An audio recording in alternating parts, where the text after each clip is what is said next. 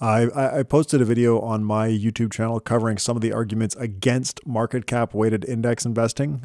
Basically, the premise is that all investors are different. And while the market portfolio is theoretically optimal for the average investor, investors who are different from average may consider accommodating their differences through their asset allocation decisions. Like if an investor is exposed to certain risks outside their portfolio in their job or their business, or whatever other economic risk exposures they may have outside of their financial asset portfolio, they may want to avoid those risks in their financial asset portfolio. While on the other hand, an investor who is not exposed to any risks outside their portfolio, like a retiree might be a good example, they may want to tilt their portfolio toward the risks that most investors want to avoid. Anyway, I thought it was an interesting concept for a video. And the ideas for it came from some of the past Rash Reminder episodes that to me were really impactful. So I drew on our conversation with John Cochran. I had Fama in there, Robert Merton, of course, where that whole idea of covariance with stuff outside of your portfolio or covariance with other states of the world, that whole idea comes from his intertemporal CAPM. And then I also had in my mind when I was working on this video, when we talked to Jonathan Burke, he talked to us about the reasons that you would want to be a market cap weighted investor if you're not sure about why you would otherwise trade. Like if you don't know how you should be different from the market, you're exposing yourself to a lot of risk of making a mistake, basically, that will get exploited by a skilled active manager. As a supplement to that video, and the reason that I'm talking to you right now is as a supplement to that video, we've pulled together not a ton, but a handful of five clips from past Rational Reminder episodes that I think reinforce the points that I was trying to make in the video over on my channel. So that's it. I'm probably being long-winded, but I hope that these clips are useful, and I hope that they give people who maybe came here from my YouTube channel a little bit of exposure to the type of stuff that we do on the Rational Reminder podcast. I want to shift to another concept that you had in your most recent paper. I don't know if it's the most recent, but the Portfolios for Long-Term Investors paper. The concept of general equilibrium. So the average investor holds the market portfolio. They have to, but most investors are not the average investor. So if someone's sitting down thinking about how they should be different from the market, what are the important sources of heterogeneity that they should be thinking about? Well, before we get to what are the most important sources, let me repeat your question at great length because I think there's a deep insight there. Most people thinking about the market think only, do I want to buy or do I want to sell? Do I think the price is going up or the price is going down? Is this a risk I want to take and I don't want to take? It's a very hard question to answer. But you should always, anytime someone wants to sell you something, you should ask yourself, what does he know that I don't know? Why is he selling? Now, most people think he's selling because I'm a moron and I'm smarter than he is. But he thinks he's the smart one and you're the moron. So one of you is wrong. This is a theorem. One of you is wrong. So how do you get around that conundrum? And that's, so you mentioned it very quickly, but let me just take a deep breath. The average investor holds the market portfolio. The average investor must hold the market portfolio. That's just the definition. The average is the average. All the children can't be above average, as Garrison Keillor famously said. Well, he said the opposite, and it was a joke. Now that means if you look, honestly in the mirror and say, I'm not any smarter than average. I'm not any. I don't have any better than average ability to hold risks or analyze the economy, then you should hold the market portfolio. And in fact, anything but holding the market portfolio is a zero-sum game. So investing in general is a wonderful thing to do because it's not a zero-sum game. If you invest in the stock market, if you take your savings and invest in the stock market, you don't make money at somebody else's. This is the big fault of the left, is they don't understand capitalism is not a zero-sum game. It's a positive-sum game. But doing anything different from the market portfolio is a zero-sum game. The only way you can do better is if somebody else does worse. Right. So this is, I wanted to restate your question because it's such an important insight. And many, it's very hard for investors, especially in institutional context, to sit down and say, well, let's just throw it in total market portfolio, find the lowest fees we can. No, we have to think, we have to adjust, we have to, no. In fact, by just holding the market, you protect yourself against being the dumb guy. Many models of trading have the informed investor and the liquidity investor. Well, don't be the liquidity investor. Don't be the mark. As I think I said in the article, if you're having a dinner with lions, make sure that you are at the table, not on the menu. Somebody's on the menu. Make sure it's not you. Well, holding the market portfolio is a great defense against being the dumb guy. So that was your question. Now, let's get to your answer. Why shouldn't everybody hold the market portfolio? Well, there's plenty of reasons not to hold the market portfolio. And here's where I think general equilibrium thinking comes into mind. When you walk into the grocery store, you don't have to think about the general equilibrium. I'm in Palo Alto, the market for arugula.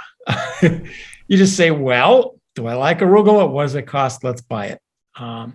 But that's in financial markets, the expected returns, the risks are not very clear. So I think if you can go into the market understanding, arugula is $2.59 a pound.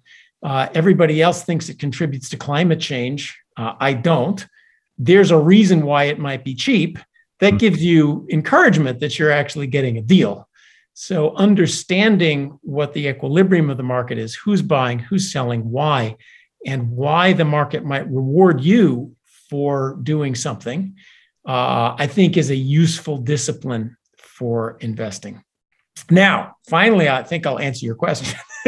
Why should you, with this great insight, do something different from everybody else? Well, you might be genuinely smarter than everybody else. You might be genuinely better informed than other people. Good luck to you on that one. You certainly might have a different ability to take risk. So you might want to be an insurance company and simply say, well, the average investor is somebody who has started a business and made a lot of money in it, but they still own a business. So if they're doing their jobs right, they're thinking hard about integrating their business risk and their portfolio risk.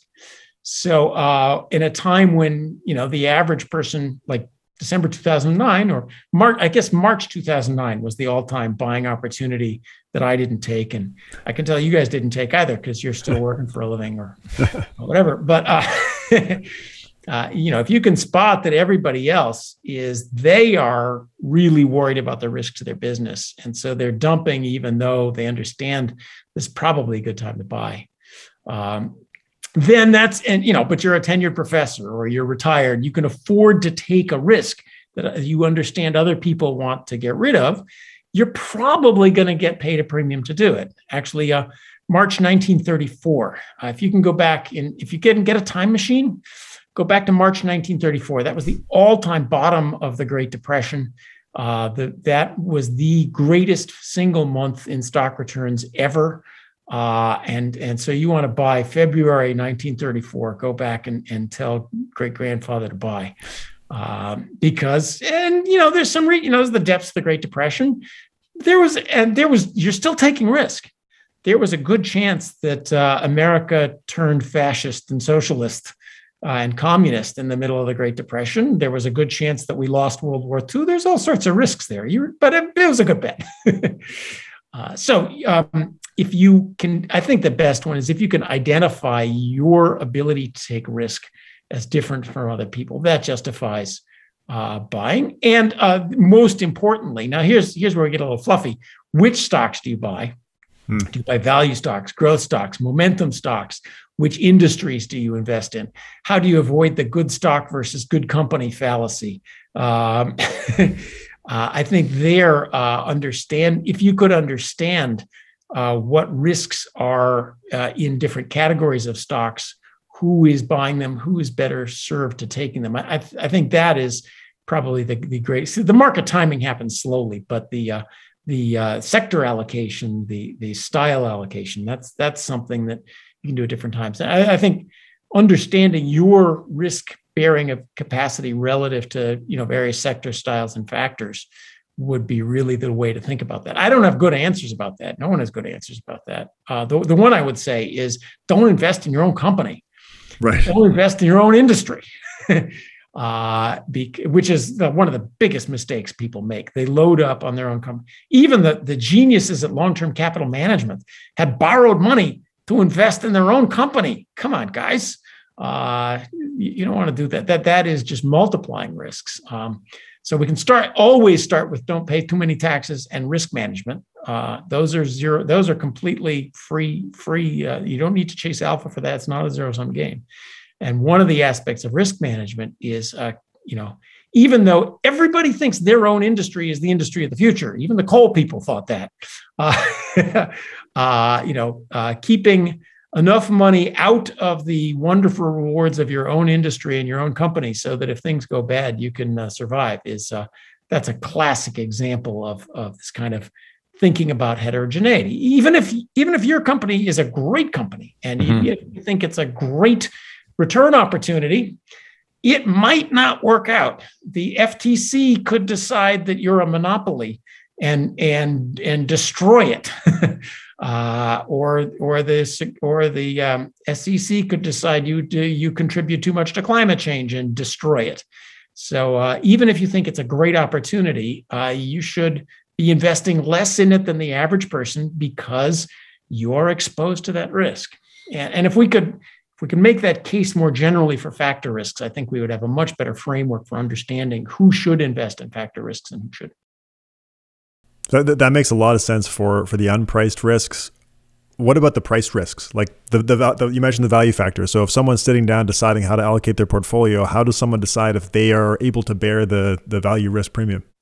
Well, there used to be a good answer for this back when there was a value risk premium, which I still uncontent. I mean, it's done badly in the last 10 years. And in some sense, value that means that means when they said it was a risk, not a perpetual alpha, they were right. There's a risk that doesn't do well.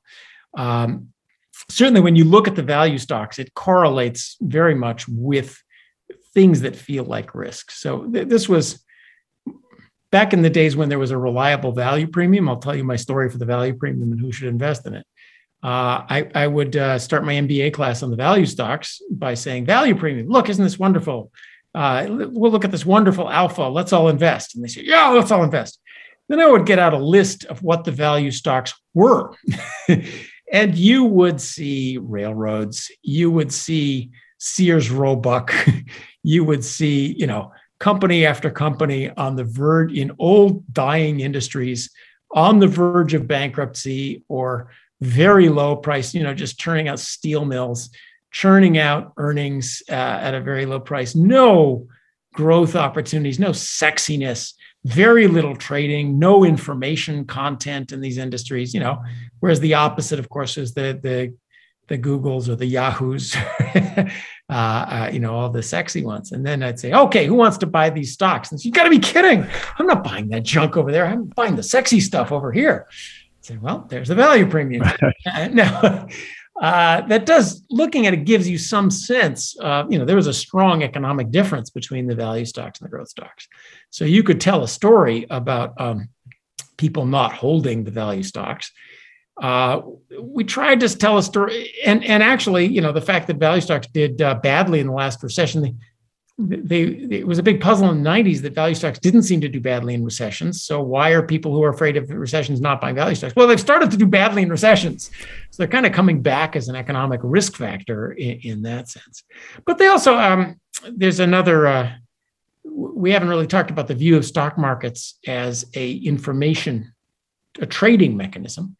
And there's, the Bitcoin element of stock market valuation is real and is economically true. People do, quote, overpay for stocks when there's a lot of information and new technology and enormous opportunities and so forth. And so another reason, if you view the economic general equilibrium function of stocks as that way, that's another reason to stay away from, you certainly want to stay away from GameStop. So, anything that's involved in a short squeeze, huge trading, well, to some extent, there's some GameStop involved in Tesla as well. And so if you're a long run investor, that's another argument. If you're not an informed investor, not somebody who's playing the trading game, then there's no reason to hold stocks, a lot of whose valuation is involved in the trading game. So that's another economic reason one might want to hold value stocks. I'm making it up here. This is more and more topics for future research that I wish I could persuade graduate students to pay more attention to. So let's shift to portfolio structure. Is there a single optimal portfolio for all investors, like in the Markowitz mean variance portfolio theory? Well, if I think about market clearing, right? Markets have to clear. Everything has to get held. So what that says is that in aggregate, this is like a definition. Investors hold a market portfolio, where the market portfolio is not just stocks, it's everything.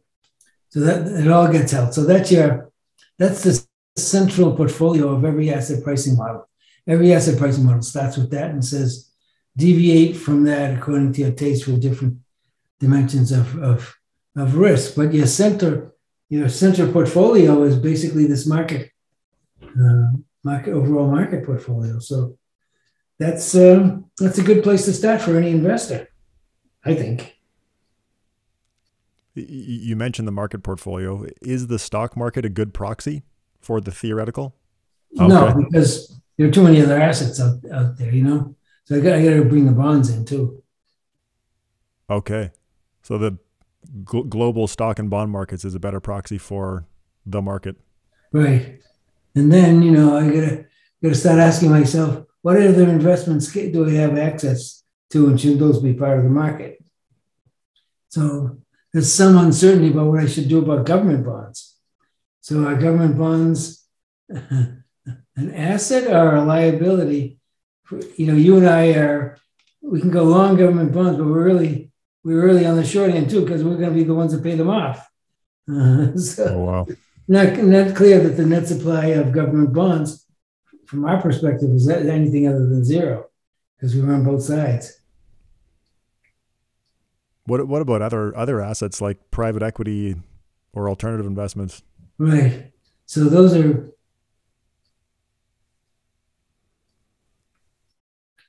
In principle, everything that could be put into your portfolio is part of the market.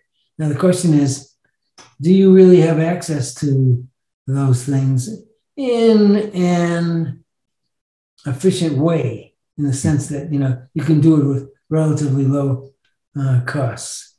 So we don't have good models to answer that question.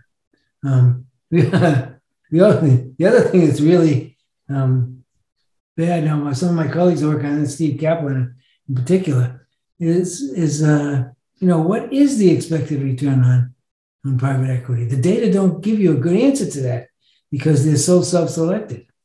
You only get to see the ones that survive pretty much. So you don't get to see how much money was put in there that blew up and was totally lost. And that's very important, very important. So I don't know if I were on your side of the table and I had to advise investors what to do, I don't know what I'd do about private equity, because I don't think the data are good enough for me to give you a good answer. So why is the cap-weighted market portfolio a good starting point for? Well, that's what people have to. That's what the population has to hold in aggregate, right? That is the market as far as the population is concerned. In aggregate, we have to hold all the assets out there cap-weighted. Now, you can deviate from that. But when you do, you don't have the market portfolio anymore. What determines that? What determines when an investor should tilt their portfolio away from the market? Taste. Attitudes towards different dimensions. I think of them as different dimensions of risk, but attitudes towards different dimensions of risk are what do it. In Merton's perspective, it's basically our attitude towards whatever these underlying state variables are that generate premiums in various dimensions. In the CAPM theory, there's this theoretical single optimal portfolio based on mean and variance in in ICAPM, it sounds like there's the optimal portfolio for any individual investor is going to depend on the sensitivities that that investor has to all of the risks that are out there. Does that make sense to say? Yes, but let me just clarify or expand on that. What we're seeing here is that you have these systematic risks, of which there are now many of them, and individual investors are affected by them. And so the portfolios that they want to hold, if you want to think of they're putting together their optimal portfolio, let's say hypothetically I'm an advisor and I'm trying to put an optimal portfolio for you. What I'm going to say is it's not simply your exposure to the market and the risk-free asset as in the CAPM. It's your exposure to the market, your exposure to interest rate risks, all these big systematic risks, okay? And therefore, you're going to have not just two portfolios, the optimal combination of risky assets and risk-free. You can have as one of your portfolios, the market portfolio, the same one you would use for the CAPM, just for a starting point. But then you say, I have all these other risks that I need a portfolio to hedge that risk. So, if I'm worried about interest rates going down and I'm about to retire, I want to hedge that. Okay? So it's exactly conceptually the same as the CAPM, but it expands it to multi-dimensions. And the issue is, which of those provides risk premia? That would be the question for pricing. But from the point of view of designing the portfolio, you want to know what those are, but these are the risks that you want to expose. Now, there are individual risks, like our, mortality, okay, which are not systematic in the sense that any one person's death is pretty independent. But you can buy assets or securities to hedge that risk, as you know. You can buy life insurance, or you can buy, annuities that go the other way in case you live longer than you thought. So I'm not sure if I'm completely answering exactly what you're asking, but I would say is from the individual's point of view, we tailor to all those risks. From a market pricing point of view, risk premium, factors that should have risk premium, then the systematic factors are the ones that I've described. And they, you could have a list of them if you like. I'm happy to provide it for you. You can provide it to your readers. But it's in the same idea, except the world is multi-period, and that there are more risks than just end-of-period wealth to worry about. Interesting. Yeah. How do we know whether we have identified the right factors to proxy for the multiple risks that all us investors are worried about? Very good question. And, the way I would answer is it's like anything else in science. You have some theories as to what would be there. I've given you a few that you think would likely to be candidates with risk premium. Older people like to have long bonds. They have a big demand for them. Younger people like you, may not so much. So we're going to have different tastes in that domain, and that's what makes a market. I'm going to want the long bonds that would be in your market portfolio, and I'm going to bid them away from you if I want to get them. So if a lot of old people will affect that asset's price. I'm just trying to give you a concrete example. So that's how we would look at each of these risks, and we try to say, what are potential factors? That's the first point. They exist, and they will always exist, by the way. They don't go away. People talk about crowded trades or, something goes away.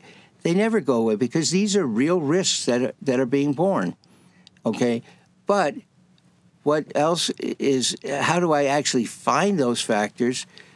It's, in the end, an empirical question. Because, first of all, you can't always find the ones that you like to have in theory, and we use those to start with. Secondly, there's a whole industry out there looking for factors, okay? And you've probably seen the papers. 400 factors, there's factors for everything. And that is extreme. So how you do it? Well, it's a mixture of empirical and trying to say, is this factor a structural factor like interest rate risk, or is it a instrumental variable for it? That's a fancy way of saying it's not that risk that we are looking at. Let's say size, for example. Size is not a fundamental risk. Okay, it isn't anything. But size is correlated or related to some factors that appear to be there all the time. So it's a surrogate factor. So there's the primary factor, that's the causal factor that the ones I've been giving you examples of. And then there are the ones you find empirically, and you have to try to how to unsort those and figure out which ones are real factors that you can kind of depend on. And that's what Farmer and French did, decades ago, when they said, well, we seem to have identified a thing called size and a thing called a value in their thing, and we seem to be able to show this is systematic. They would be the first to say that size obviously is not a fundamental causal factor. If it were, I mean, let me just quickly show you why it can't be. If I was a corporate finance person deciding to run my firm, and if I increased the size of my portfolio, my cost of capital goes down because the expected return is smaller, holding everything else fixed. How could I make my firm more valuable overnight? Merge with another firm. Now I'm a bigger firm, same cash flows, but because I'm bigger, I have a lower discount rate, a lower cost of capital, and instant value. Well, that doesn't work. So it's very tricky to try to, unscramble this. I'm sorry to be a little vague about it, but I'm trying to give you the intuition of why size can't be a fundamental risk the same way interest rates are. Do you see what I mean? Because otherwise you have a money machine. So we have to find ways to identify surrogate factors that we believe are stable, or at least we can predict when they are changing or when they may not be stable. And that's the game of doing it right, of finding all these factors. So, how would I, if you want a quick prescription of my list of what I would look for, what is a good sign for a factor? One is that it's been there for a long, long time. Something that's been there for decades is much more, and it takes decades, by the way. 10 years is not a long time for trying to estimate whether a factor is really there. So if it has a long history of being there, that's one thing. Is it pervasive? Is it true in the United States? Is it true in Europe? Is it true in Asia? Is it a fundamental element that way, or is it a surrogate for something that's local? And that work has also been done. So you want to know if it's pervasive, if it's